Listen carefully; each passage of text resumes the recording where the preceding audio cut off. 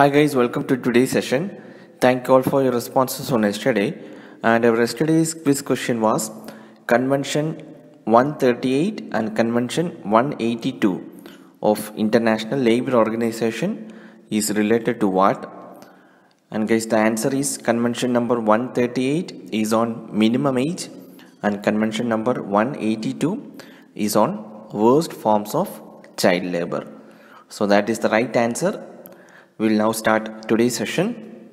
First question for the day with reference to Financial Stability and Development Council FSDC. Consider the following statements. Statement 1, it is a statutory body. Statement 2, it replaced the High Level Coordination Committee on Financial Markets. And statement 3, the council is chaired by Governor of Reserve Bank of India. Which of the above statements are correct? Option A 1 only, option B 1 and 2 only, option C 2 only, and option D 1 and 3 only. Guys, the correct answer here is it is option C 2 only. The Financial Stability and Development Council is a non-statutory apex council under Ministry of Finance constituted by an executive order in 2010, and it was first proposed by Raghuram Rajan Committee on 2008, and it is chaired by Finance Minister, not by Governor of Reserve Bank of India, and its members include the heads of all financial sector regulators, RBI, SEBI, PFRDA and IRDA, and also Finance Secretary is there, Secretary of Department of Economic Affairs, Secretary of Department of Financial Services, and the Chief Economic Advisor is also there in this council. And in 2018, government reconstituted FSDC to include Minister of State responsible for Department of Economic Affairs and the Secretary of Department of Electronics and Information Technology and Chairperson of Insolvency and Bankruptcy Board of India and the Revenue Secretary. So these all persons included in the council, and the council can invite experts to the meeting if required. And the objective of FSDC is to strengthen and institutionalize the mechanism for maintaining financial stability, enhancing interregulatory coordination and promoting financial sector development. It also intends to monitor macroprudential supervision of economy. It will assess the functioning of large financial companies. And recently, the 22nd meeting of FSDC chaired by Finance Minister was held through a video conference. That was in news. That's why this question is asked. Moving to the second question. Second question is bug bounty program recently initiated by the government is related to option A hackathon, option B COVID-19 lockdown, option C Arogya Setu app, option D Chandrayaan 2 mission. Yes, the correct answer here is it is related to option C Arogya Setu app. It is a unique reward program in order to find any security flaw in the app. The goal is to partner with security researchers and Indian developer community to test the security effectiveness of Arogya Setu and also to improve or strengthen its security and build users' trust.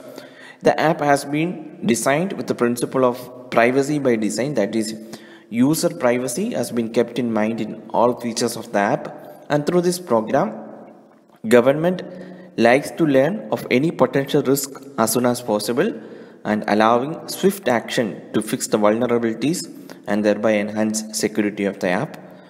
So that is bug bounty program. Moving to the last question for the day.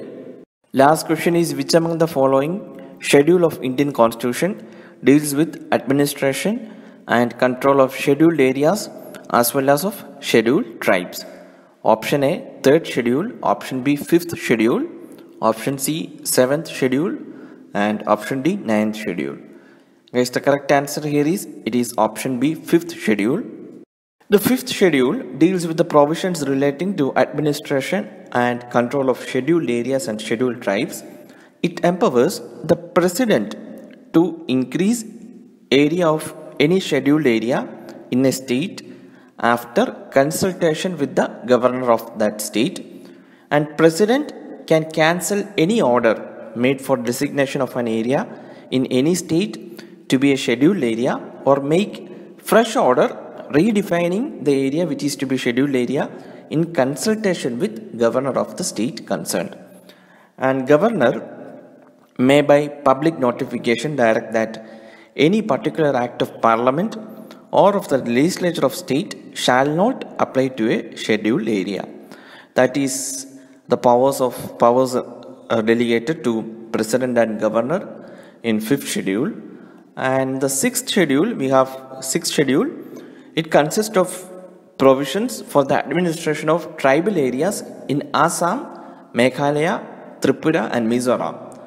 It was passed by the Constituent Assembly in 1949, and it seeks to safeguard the rights of tribal population through the formation of autonomous district council. So ADCs are in the 6th schedule, and ADCs are bodies representing a district to which the constitution has given varying degrees of autonomy within the state legislature, and governors of these states are empowered to reorganize boundaries of the tribal areas. In simpler terms, she or he can choose to include or exclude any area, increase or decrease the boundaries, and unite 2 or more autonomous districts into one. So these powers are vested with governor of the state, and they can also alter or change the names of autonomous regions without a separate legislation. So that is the powers vested to governor under 6th schedule.